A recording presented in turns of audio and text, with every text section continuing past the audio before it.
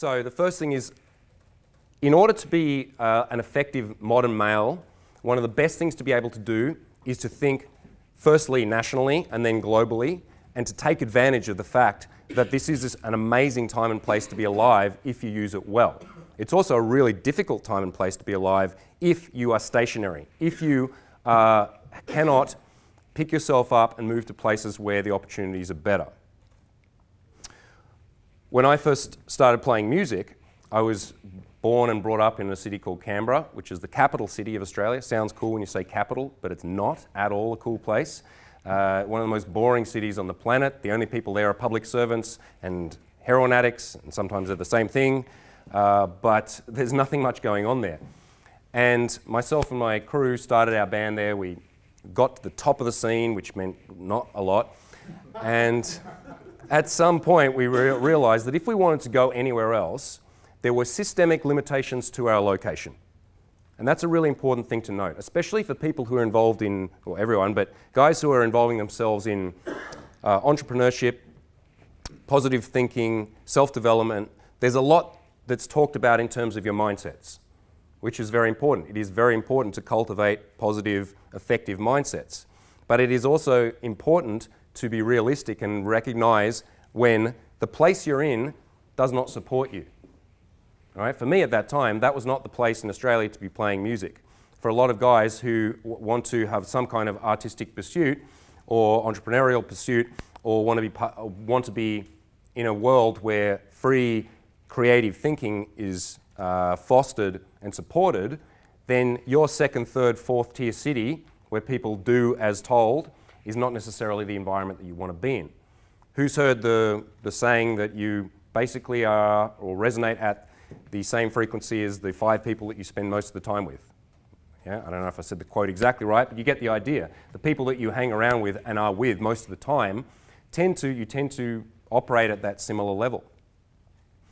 The people that I grew up with and still love to this day as close friends are not the people that I'm traveling the world with, having crazy and wild, interesting adventures with, because those people have chosen lives that are stationary, that are simpler, more predictable, or whatever they've chosen. But the point being that if you want to be excellent in any field, one of the things you're going to need to do is move to a place where excellence is encouraged.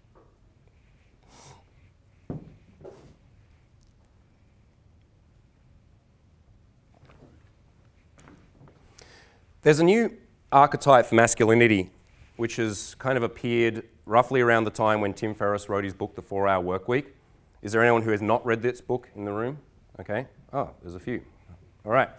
Well, this archetype of a modern Playboy entrepreneur, which differs from the successful male of, say, like the 80s, which was the Wall Street guy with the, the nice watch and the fast car, is more exemplified by a man who is pursuing excellence internally in terms of his mindsets, physically in terms of the way that he uses his body, and then is hacking all sorts of systems in order to optimize what he gets out of life. Right? So the 4-hour work week laptop entrepreneur modern male, when he gets up in the morning, does something along the lines of drinking his bulletproof coffee, stretching for 30 minutes, 28 minutes is the most optimal length of time to stretch, opens his laptop, does a little bit of this, makes a few hundred, few K, closes the laptop, then goes and does his workout, which is optimized perfectly so that not a single motion or calorie is wasted. And he's doing this on a beach in Thailand or in Costa Rica or somewhere where it's beautiful and sunny. And then goes and eats some awesome paleo food with the right level of macro and micronutrients. And then what he does the rest of the day, I'm not exactly sure, because he's just got so much time to spend. And then goes through his evening routine where he has apple cider vinegar with some honey and listens to some meditation stuff that pulses in various ways and makes you meditate like a monk. And then falls into a blissful, smug sleep of knowing that not a second was wasted in that day. Yeah? So... And I'm not making fun of that archetype, because that is, well, I mean, I'm not, look, I'm not doing what I did. This is actually a great model for a man compared to what the one of the 80s and 90s was of like work hard, play hard, snort cocaine, bang hookers or something like that. This is a cool model because what is this using is using the resources and the knowledge of all of Western and Eastern psychology and health and all sorts of things in order to live a life that's excellent. All right? It's a cool model. And people sometimes ask me, James, what's your morning routine? And I'm like, well, sometimes I get up in the morning and then I do whatever I feel like doing. I'm actually somebody who is incredibly undisciplined, who has no routine, except for the fact that I always get what I said I'm going to do done. All right? That's the way that I've managed to operate. I get up at all sorts of different times. I eat all sorts of different things. I try to eat healthy. I do stretch. Not every single day, most days. I do work out, not every day, but most days. I do try to use optimizing techniques in all sorts of areas, including my business. But I've never been able to maintain a really heavy discipline that follows an extreme set of steps to get the most out of life. And that's just the way I do things, so I'm not necessarily the best model for someone looking to find optimizing routines.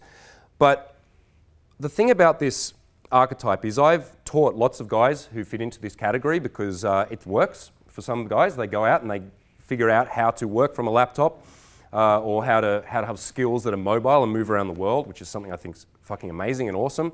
Photographers, but massage therapists, life coaches, all sorts of guys who do something on the internet and money appears. These guys are often my clients. And also I bump into a lot of these different guys through my travels and my work.